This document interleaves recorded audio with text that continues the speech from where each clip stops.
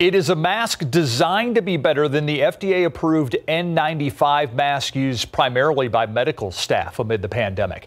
We first heard about the effort last night in our San Antonio Question segment. Tonight, we speak with the local chief nurse executive behind that creation.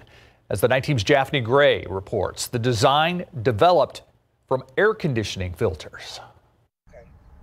Hearing the stories from the nurses in New York and other hot spots, it just was heartbreaking. University Health System Chief Nurse Executive Tommy Austin has spent over 3 weeks with her staff and the Southwest Research Institute designing her own spin to an N95 mask, a mask that's already been proven to eliminate at least 95% of viruses and bacteria trying to get through, according to UHS. Making sure that we not just develop something that we think is a good product, but something that we know is a good product by using science. With the purchase of an AC filter, Austin designed an N99 mask tested by the Southwest Research Institute to have a 99.5 filtration efficiency using one material. She also designed an N97 mask with a 97.8 filtration efficiency using another material. As you can see, it's under my chin securely.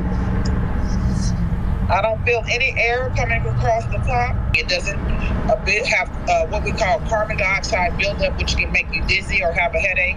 It actually is very comfortable. The hospital currently has enough N95 masks and personal protection equipment, but she says with the surge of COVID-19 patients predicted to happen in May, they wanted to have a backup plan. We are also sharing our design with the other facilities here in San Antonio and whomever needs the design. I've also shared it with Sutter Health in California. So far, they've created 600 masks and hope to produce 6,500 more. As a nurse, we're to be advocates for people. And so my primary goal was not to be rich or anything in regards to this mask. The main purpose of this mask was to keep people safe. Japhanie Gray, KSAT 12 News.